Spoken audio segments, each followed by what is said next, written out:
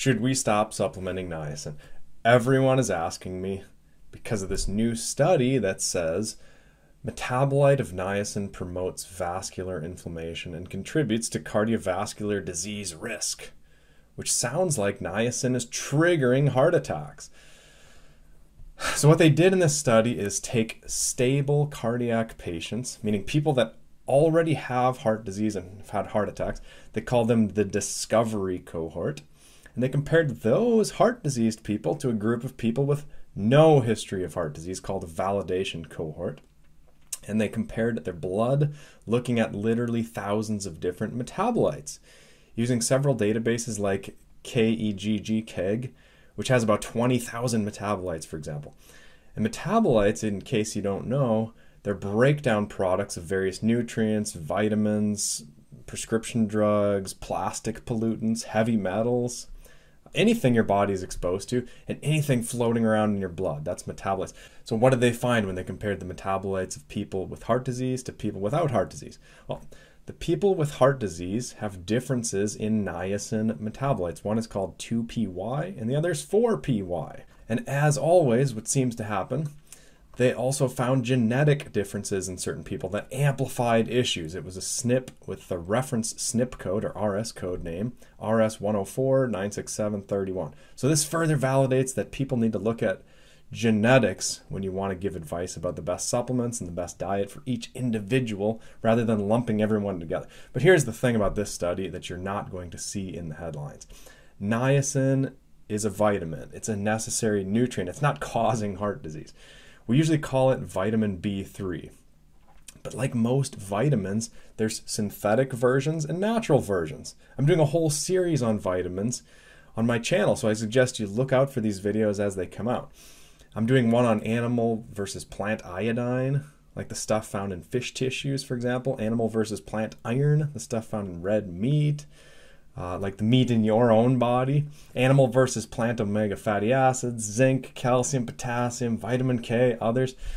Super interesting story. Vitamin K, for example, for a quick teaser, did you know plants have K1, but animals have K2? So if you had to guess which one is more available to your body, the plant form or the animal form, which one would you guess?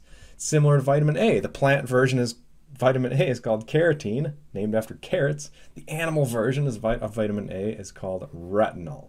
That's the version your body needs. They're both marketed as vitamin A, but there's vast differences, especially if you look at people's BCO1 gene for the vitamin A.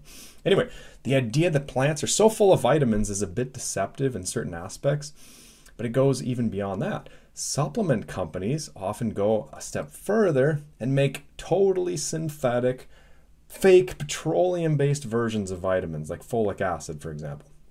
In fact, I'm doing an entire B vitamin video specifically focusing on B vitamins, like folic acid, which is, they call it B9, but B2 is different, B3 is different, B12 is different, and how distinctly different all of those are. I'm doing a video on animal versus plant versions and synthetic versions of these vitamins. So that brings us a full circle back to B3 niacin. B3 niacin comes in a few forms, but I want to highlight the animal form, nicotinamide, and the plant form, nicotinic acid. These are both called niacin by supplement companies, but they're definitely different. Also, I just now popped on Amazon and typed in niacin, and this Nature's Bounty, a Nestle-owned company, by the way, it popped up as #1. It's the #1 hit with inositol hexanicotinate, which isn't plant or animal. It's synthetic, man-made, shelf-stable compound. It's a fake compound, but we're calling it niacin.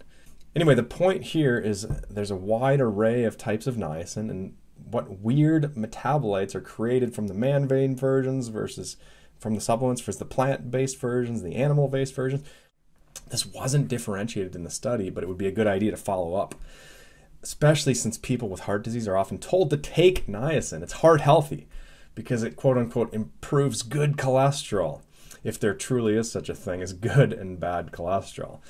As illustrated here by the illustrious Mayo Clinic where I used to work until they started forcing people to get vaccinated. But the point is, people with heart disease are probably taking excess or at least higher amounts of synthetic niacin that a validation cohort or people that didn't have heart disease wouldn't be taking.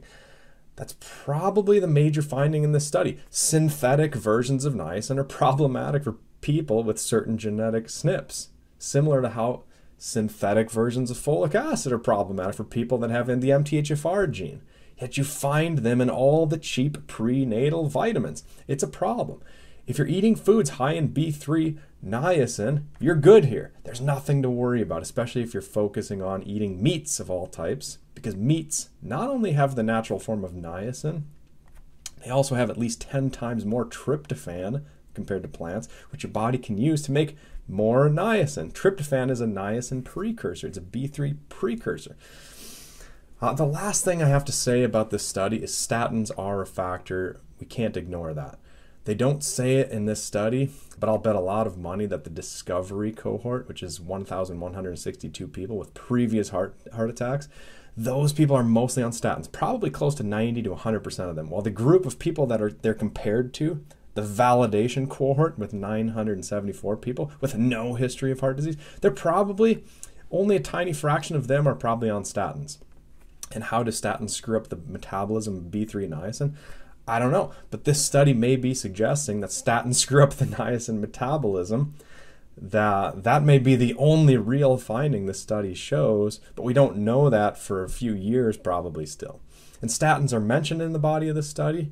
They say therapeutic niacin, high doses of probably synthetic B3, was one of the pharma agents, again, synthetic stuff, used for treatment of high cholesterol. However, its efficacy for cardiovascular disease risk reduction in the modern statin era has been questioned. Recent clinical trials have shown that although niacin can reduce cholesterol in the setting of combined high statin therapy, niacin not only failed to diminish cardiovascular risk, it even heightened overall mortality. It increased death. Moral of the story, eat healthy meat, not processed or fortified meats or fortified foods in general, and don't take niacin if you're on statins. Oh, and just avoid synthetic forms of niacin in general.